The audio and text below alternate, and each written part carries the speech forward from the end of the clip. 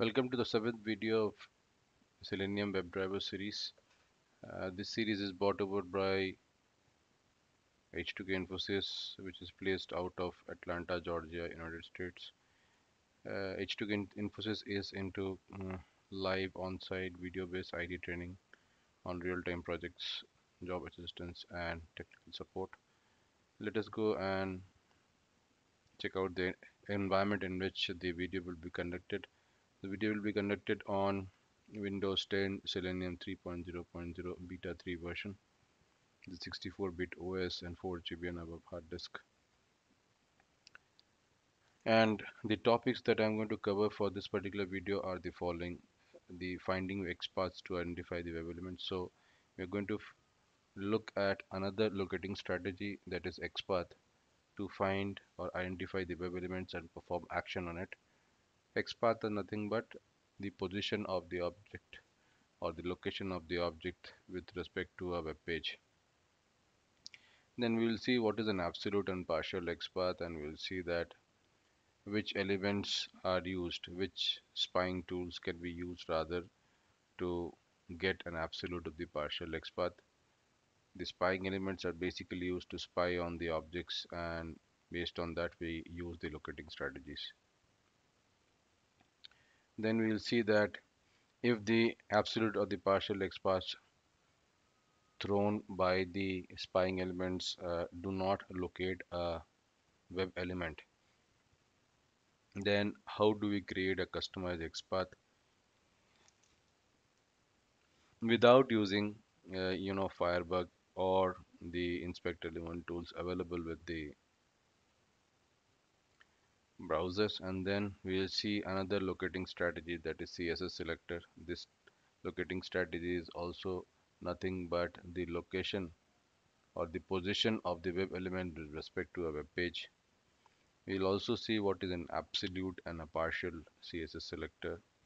Then we'll also see that which tools can be used to get the absolute or the partial selector. Tools per se, the inspect element tools or the Firebug tool of Firefox browser.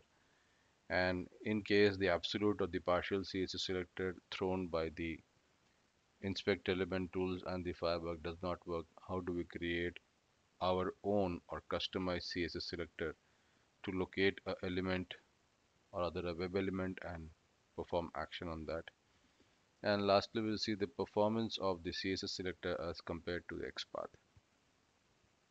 So let us first find out and look at the topic finding XPath to identify web elements. So if we are using the locating strategy that is by XPath, we can use the inspect element tool of present in Chrome to find out the XPath. We can also use the Firebug to get the XPath, and we can also use the WebDriver element locator present in Firefox in order to get the XPath. So practically we will see that how will we use these inspect element tools and Firebug to get the XPaths. So I'll just open the concerned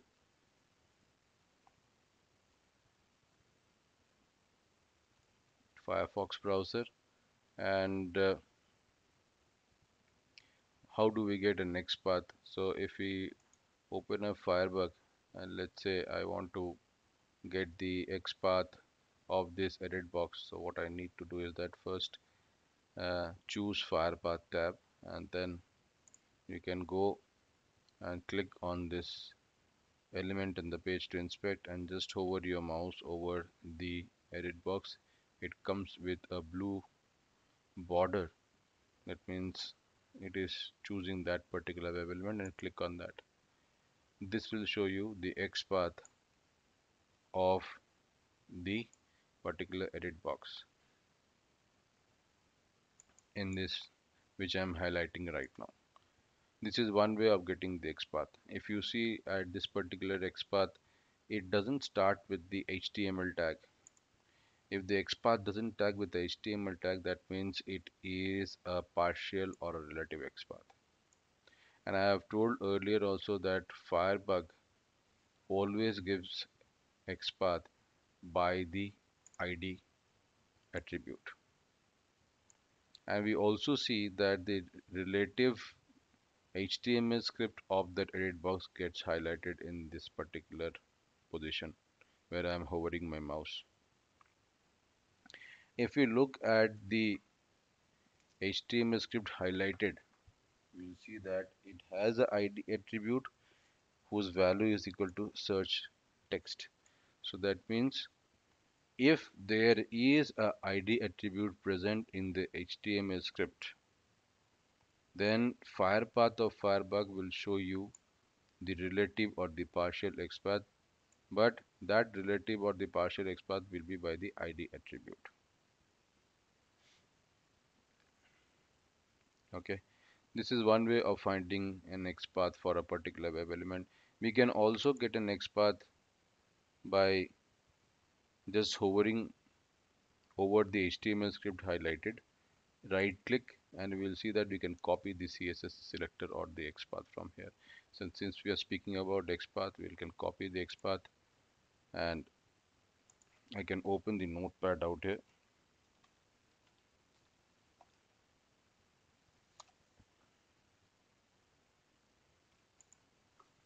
I can paste it by Control V. So this is the XPath that is getting copied from that HTML script of that element. Now, apart from the Firebug, I can also use the inspect element tool of Firefox browser in order to get the XPath. So what I need to do is right click. Let's say I want to get the XPath of this button. So I need to right click and choose inspect element.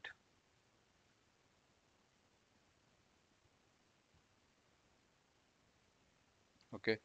And if I hover my mouse over the HTML script for that particular button, the highlighted point position or the highlighted HTML script, if we right click, we will see that there is there any way to get the XPath? We don't see any way to get an XPath out here. So strictly speaking, we can use the Firebug of Firepath, the Firepath of Firebug rather, to get the XPath from the Firefox browser. Inspect element tool will not show me the XPath on the Firefox browser. But yes, what I can do is that if I right click,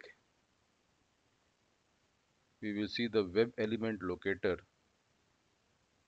okay, which has been installed as an add-in over the Firefox browser, shows me the XPath of this particular web element. What we need to do is right click and go to Java locators, and these are nothing but the XPath that we can use for this particular web element. I will close this inspect element right now because inspect element in Firefox doesn't get us the XPath. So I'll right click again, go to Java locators, and this is nothing but the web element locator that is installed as an add-in of Firefox browser, through which also you can get the XPath. Another way to get the XPath is by using the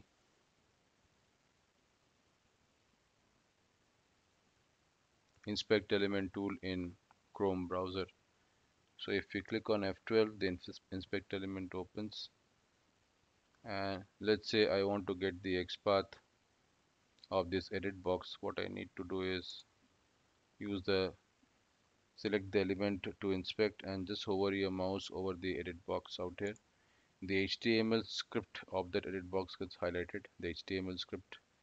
That is where I'm hovering my mouse. You need to just right click over the HTML script, go to copy, and copy the XPath.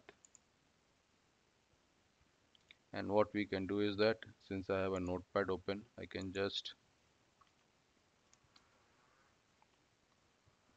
copy the XPath out here of that edit box. Now if you see the XPath comes by the ID locating strategy. That means the inspect element tool of Chrome also shows you the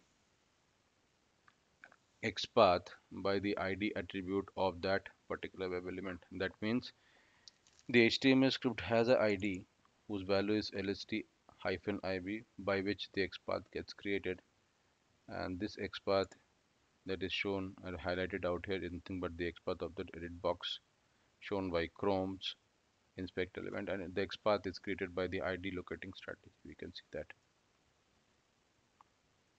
So I'm going to close this, don't save, and moving ahead we can go and look at